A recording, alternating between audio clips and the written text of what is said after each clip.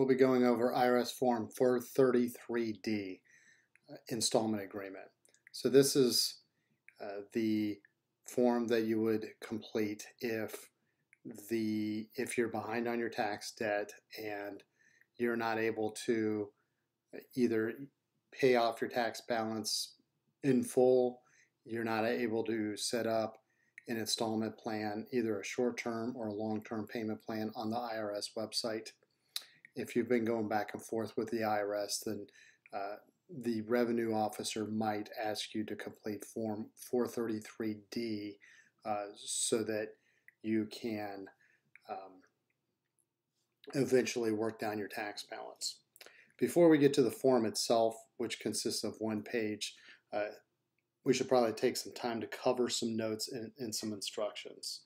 So according to this, if the IRS accepts your agreement, then there are a couple of things you need to be aware of. One, your agreement will remain in effect until your tax liabilities, including your penalties and interest, are paid off, or the statutory period for collection has expired, or the agreement is terminated. The IRS does reserve the right to terminate an installment agreement if a taxpayer does not make the monthly installments as agreed upon in the plan, if the taxpayer does not pay other outstanding federal tax debts when they're due, or if the taxpayer does not provide financial information. For example, the IRS may see that in a future tax year your income has gone up, and if that is the case, the IRS may ask you for additional information about your ability to pay. So if you don't provide that information, then the IRS can come back and terminate your installment agreement. So a couple of other things. Two, you need to make each payment as agreed to in the terms of this form. If you cannot make a scheduled payment, then you need to contact the IRS immediately. Three, you must pay a user fee. For most taxpayers, this will be $225, which the IRS will immediately deduct from your first installment. So of your first payment, $225 will go to pay the setup fee, and then the rest of it will be applied to your tax debt. If you apply for direct debit on this form, that user fee is reduced to $107. And for certain low-income taxpayers, the user fee may be reduced to $43, and it can be waived if you're able to make electronic payments through direct debit. If you're a low-income taxpayer and you cannot make your payments through direct debit, then the $43 user fee will be reimbursed once you've finished your installment agreement and your tax balance has been paid off. To clarify, the IRS defines low-income taxpayers as taxpayers that are at or below 250% of the federal poverty guidelines as set out by the Department of Health and Human Services. So this is an annual a number that is annually updated, and it is also based on locality and family size.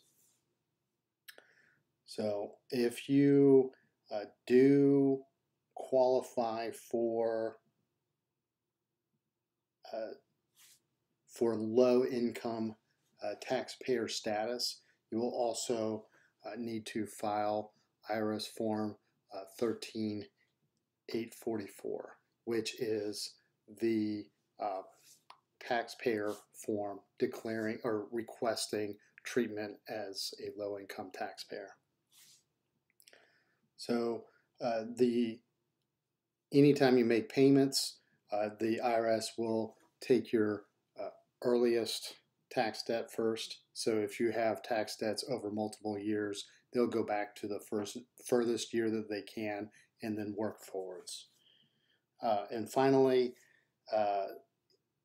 you may you may see that the IRS files a notice of federal tax lien if one has not been filed previously. However, this isn't necessarily part of the installment agreement, and there may be installment agreements where a federal tax lien is not filed by the IRS. And one last thing, by signing this form, you're authorizing the IRS to contact third parties and to disclose your tax information so that you can process and administer. So if you put in your direct debit information, then obviously that third party would be a bank or a financial institution. So let's go to the top of the form. So you'll enter your name and address.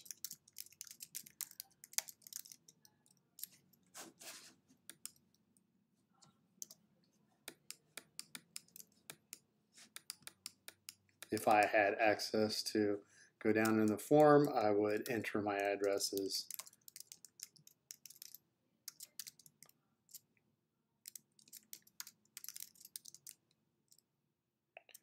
We'll be in Texas today. And then you'll enter your Social Security number. If you have a spouse, you can enter your spouse's Social Security number. And then, and then your phone number. So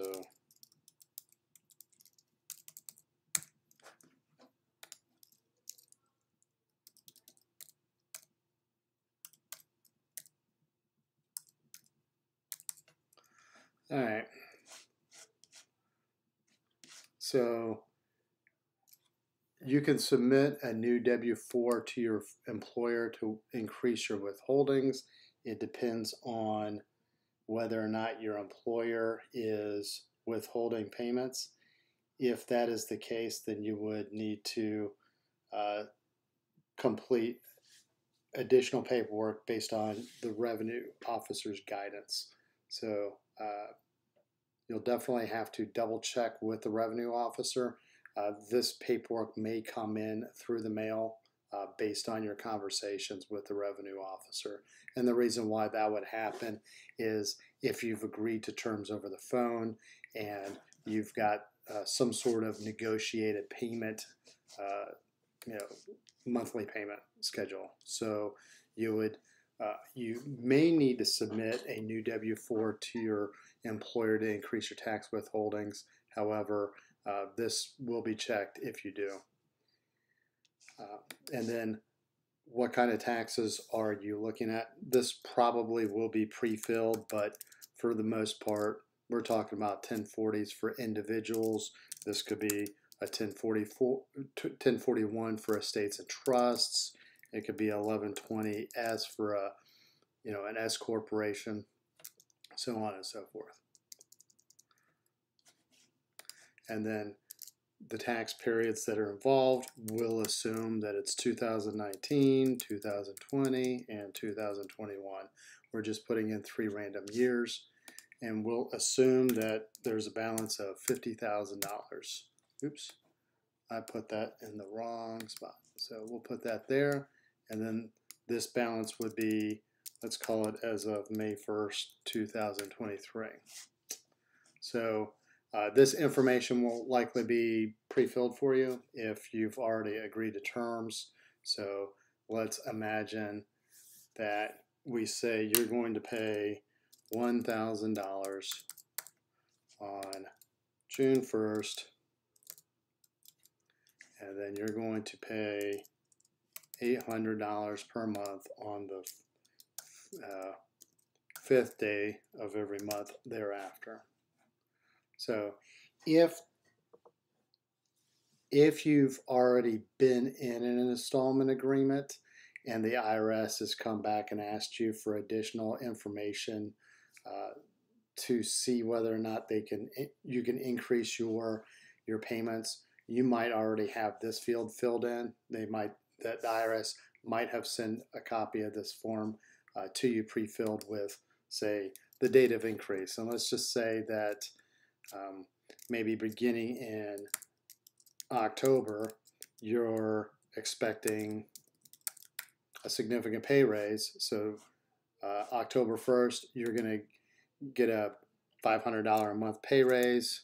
So you're going to increase, well, if the IRS knows it's a $500 a month pay raise, they're probably going to ask for the full $500 and just assume that you can live at the same quality of life as before. But let's just imagine that you're raising your overall payment $200 a month, and now your new installment payment in October is $1,000. So you'll initial this block here. I'll do it electronically just for visualization. There may be additional conditions and terms. If you have a sailboat that they're looking to seize, they might write something in here. But what you're acknowledging in this form is any additional terms or conditions that the IRS revenue officer might have placed in here, and you're basically abiding by those. So in the direct debit section, you'll attach a voided check, and you'll enter the routing number.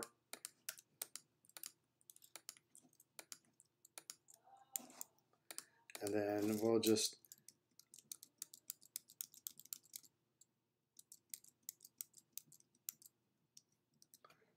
put your account number as 1. Obviously, it's whatever is on your check.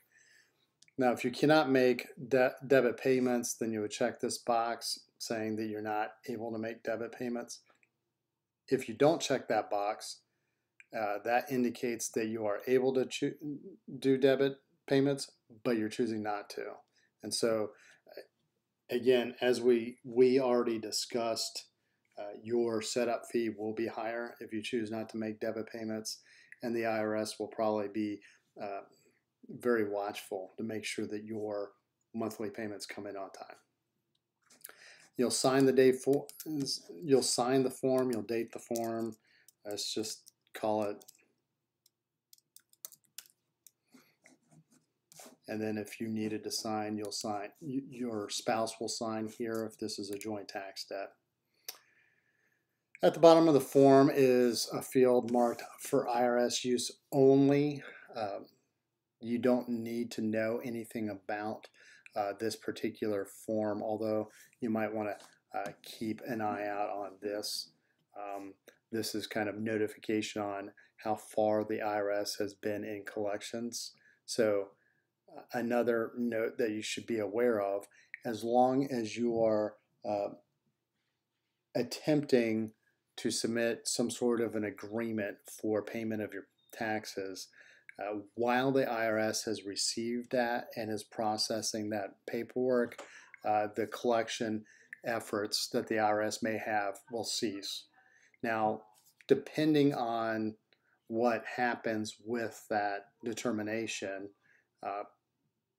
the IRS does reserve the right to move forward if an agreement is not reached. So for example, if you submit this form and it comes back as rejected, during the period of time that the IRS is considering whether or not to accept or reject this installment agreement, the collections process has stopped. Once they decide to reject this, then you'll receive written notification as well as notification as to when the collections process is to resume. So that is it for the form. And if you wanted to have more information on everything we discussed, you can see the back of the form. Instructions to taxpayer has a lot more information.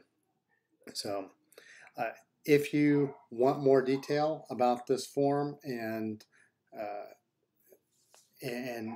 if there are particular items that you're looking for, you can check out our article, which you can find on teachmepersonalfinance.com. Type in IRS Form 433D, and you should find our article. If you like our newsletters, if you like our articles, please subscribe to our newsletter. And if you like our YouTube videos, please subscribe to our YouTube channel. As always, if you have any questions, comments, or concerns, please let us know in the comments section or send me an email. Thank you very much.